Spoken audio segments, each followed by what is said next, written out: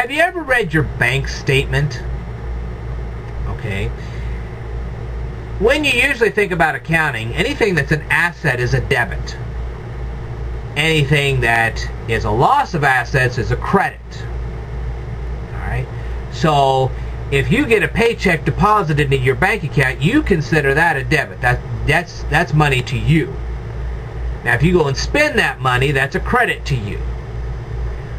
But to the bank, it's exactly the opposite. Alright? When money gets deposited in your bank account, that means the bank owes you money. Let me tell you something. You ever walk into a bank sometime and say, hey, I want my $500, and the guy says, hey, I'm not paying you, you're going to understand what I'm talking about. Okay?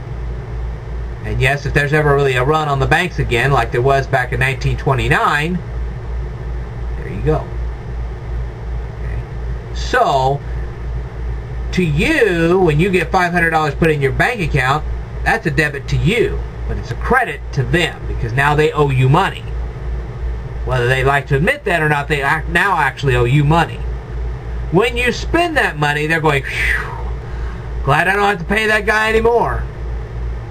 So, when you're spending money, that's a credit to you, but that's a debit to them. Like, oh, God, at least I don't have to deal with this guy anymore. I don't owe him that money anymore. So that's why the bank statements are written like they are.